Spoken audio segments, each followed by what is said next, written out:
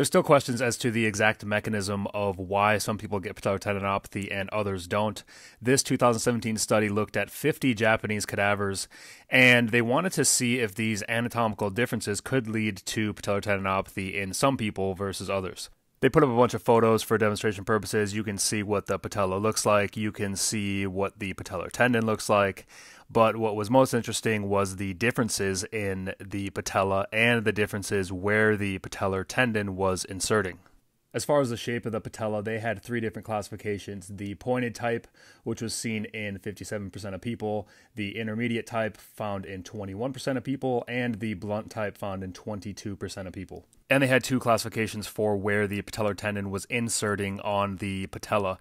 They had the anterior type found in 46% of people and the posterior type in 54% of people. In the discussion of the paper, the researchers talked about this posterior tilt of the patella and how that can be a problem involved in this impingement mechanism, which can lead to degeneration on the patellar tendon. And this is thought to occur more with the pointed type than with the blunt type, and more with the anterior type than with the posterior type.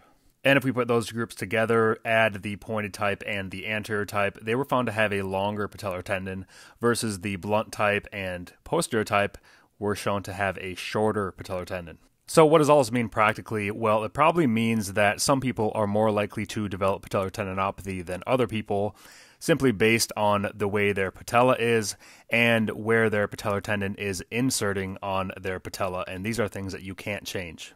And it probably means that some people are more likely to experience this impingement mechanism when they flex their knee. So you can't be recipe-based in your rehab plan. You have to find exercises that your body agrees with, exercises that decrease pain and improve function over time. So hopefully that helps. Try it out. Enjoy.